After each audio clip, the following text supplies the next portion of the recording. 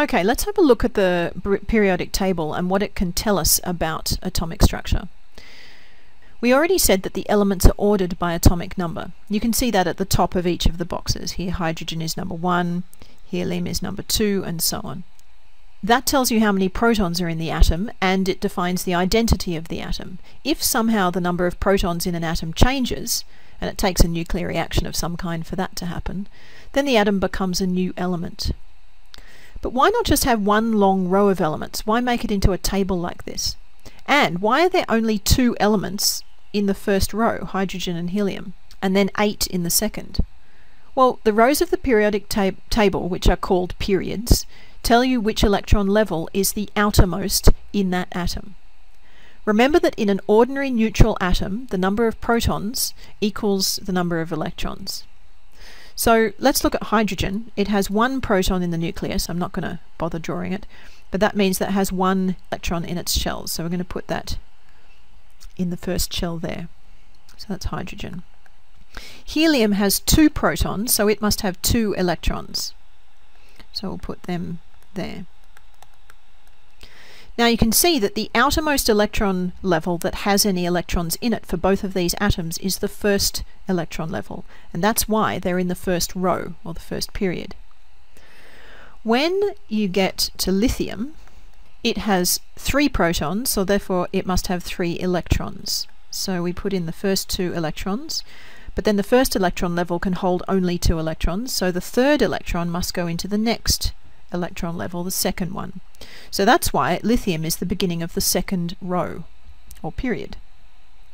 For all the elements lithium to neon, the second electron level is their outermost level that has electrons in it. So the horizontal period that an atom is in tells you the highest level that has electrons in it. For any atom, this highest filled level is called its valence shell. And the electrons that are in the valence shell are called valence electrons. Now let's have a quick look at sodium. It has 11 protons and therefore 11 electrons as well. 2 go in the first level and 8 in the next. And then we've still got 1 left over. But the second electron level can hold a maximum of 8 electrons, so that 1 left over has to go into the third electron level. So sodium is in the third period. It's the beginning of the third row. And that means the third electron level is the highest one that has anything in it. And it has just 1 valence electron in that shell. Now let's compare lithium and sodium.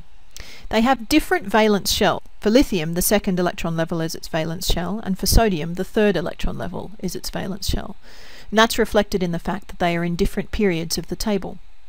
But they both have 1 valence electron in that valence shell, and that's why they're both in the same vertical group on the table. The groups show you which elements have the same number of valence electrons in their valence shells. And if you think that's a bit arbitrary, then collide that train of thought immediately with the immovable fact that this small act of classification is the basis of modern chemistry. So to summarize, the periods, that's the horizontal rows, tell you which electron level is the outermost for that atom. For instance, for potassium, the valence shell is the 4th electron level because it's in the 4th period. And for lead, over here, it's the 6th electron level is the valence shell. The vertical groups of the table tell you the number of electrons that are in the valence shell, or in other words, how many valence electrons the atom has. There are several group numbering systems. The newest one goes from 1 to 18 straight across. But there is an older system which I think is more useful at this stage, which goes like this.